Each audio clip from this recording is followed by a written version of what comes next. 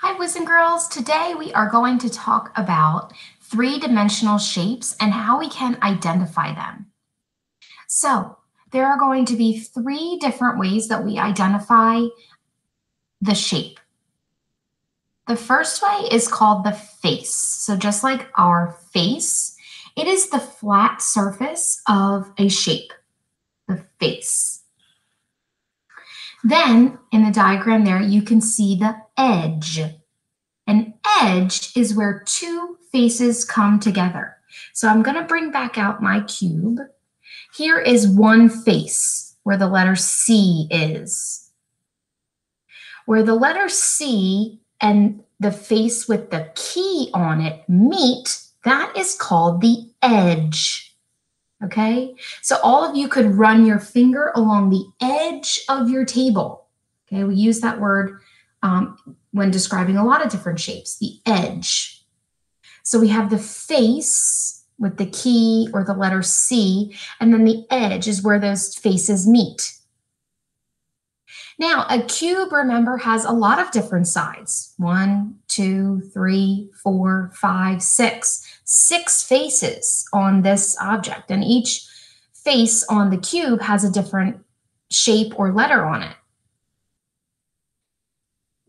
Where my faces and edges meet, where 3 or more faces meet, so the key, the letter C, and the umbrella, this is called a vertex. The vertex is the point where the faces meet. So they all meet at this, it's almost like a corner, but we call it a vertex. So today we are going to look at different shapes and count the number of faces or flat surfaces, the number of edges where two faces meet, and the vertex or vertices is how we say more than one, because our shapes might have more than one vertex. All right, so I'm going to flip the slide and show you how we can count the number of faces, edges, and vertices on some of the shapes that I have here at my house. All right, so we will start with the pyramid.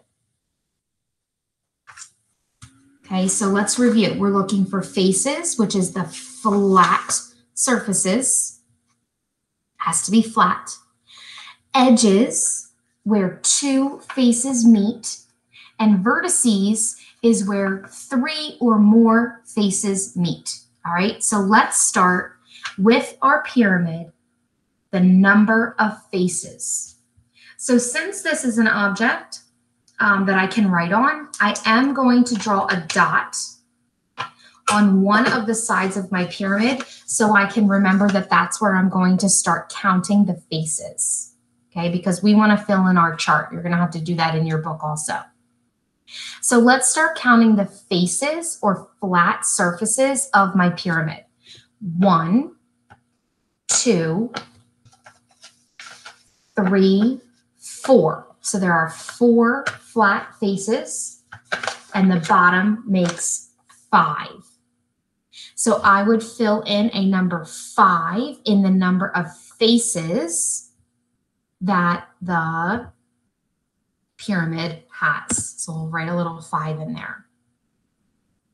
Number of edges. So an edge is where two faces meet. Okay, so I'm going to go back to the side with the dot on it.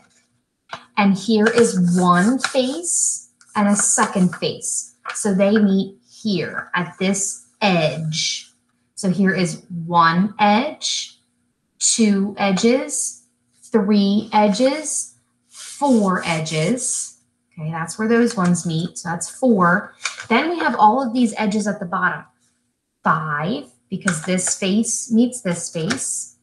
6, 7, 8. So a pyramid has 8 edges. Okay, and that's where the faces meet. Just like the edge of a table, where the top of the table meets the side of the table. The last one is vertices, and vertices is where 3 or more faces meet. So that doesn't happen as often, but I can show you on our pyramid that this first face, second face, third face, and fourth face all meet at a point at the top. So that's one vertex, is the top point.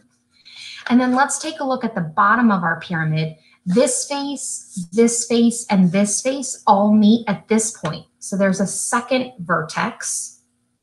So far I have one at the top where these faces meet. This vertex where these 3 faces meet. That's 1, 2, 3, 4, 5. There are 5 vertices in a pyramid. Okay. In your book, and I'll show you this again in a couple of minutes, on page 766 gives you a great place to help you remember what is a face, what is an edge, what is a vertex, okay? But you can remember, and now our face isn't perfectly flat, but I like to think of our face on our body, a flat surface. That is the flat surfaces on the shape. An edge, think of it when 2 faces come together, like the edge of a table. So 2 flat surfaces come together and make that edge. And vertex is like a point. It's where 3 or more faces come together. So that is something that we'll just have to study, okay? The next one, remember these are real life objects. So luckily I have a can of soup here.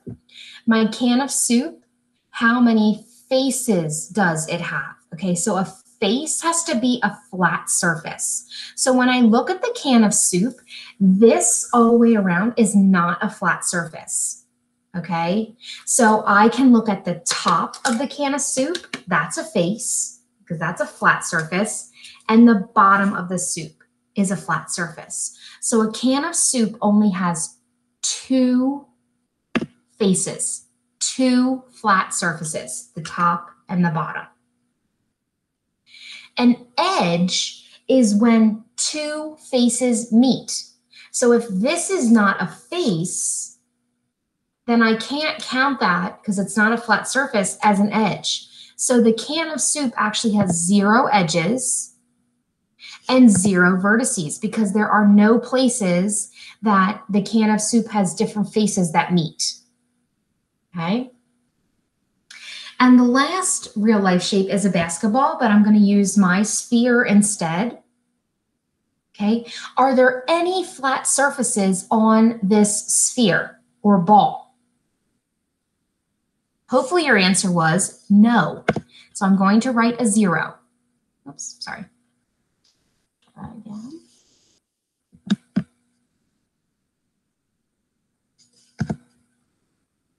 It doesn't like that. Okay, so there are 0 faces on a sphere. Are there any edges on a sphere? Are there any spots where 2 faces come together? No, so that's another 0.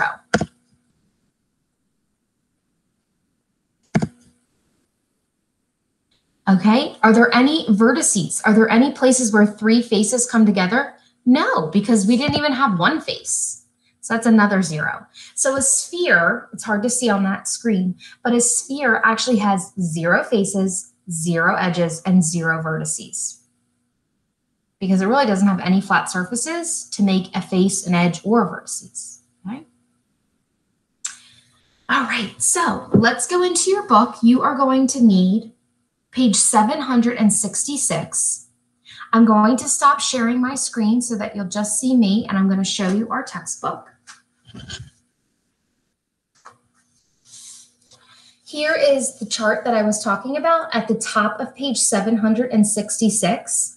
It says you can describe 3-dimensional shapes by the number of faces, edges, and vertices. A face is a flat surface. So on their sample cube here, they're pointing to that flat surface. Just like on my cube, it had the letter C on the flat surface. Second one, an edge is where 2 faces meet. And one of the reasons I picked this cube is because I knew you'd be able to see different shapes on each face. So there's a yo-yo Where the yo-yo meets the letter C, that is the edge. Okay, and then a vertex is where 3 or more faces meet. So when the yo-yo and the C and the key all meet at that point, that is a vertex or a vertices. So when you're completing this page, it might help if you find objects at your home that you can hold and point and count like I was doing. If you don't have a shape at home, you can use your book. Okay, you can just count the faces on the book. Just remember that these are 3-dimensional objects, so there are going to be other sides that you can't see in the picture.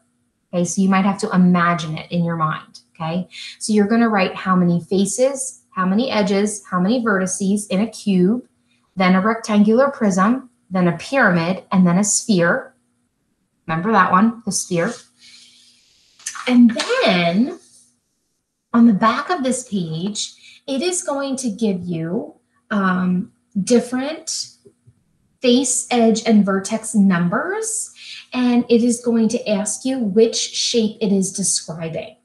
So for example, number 5 there says it has 0 faces, 0 edges, and 0 vertices, okay, which was the only shape that I've talked about so far that had 0, 0, 0. Okay, and circle that object there on the page. Then they give you some real life samples of those objects. So maybe some samples you can find at your house too, to be able to count. And on the back, again, like I said last time, these are my favorite pages when it gives you a word problem and you have to figure out which shape they are talking about. So I hope you enjoyed learning about shapes, and I hope you enjoy counting the faces, edges, and vertices. And we'll see you back for the next chapter.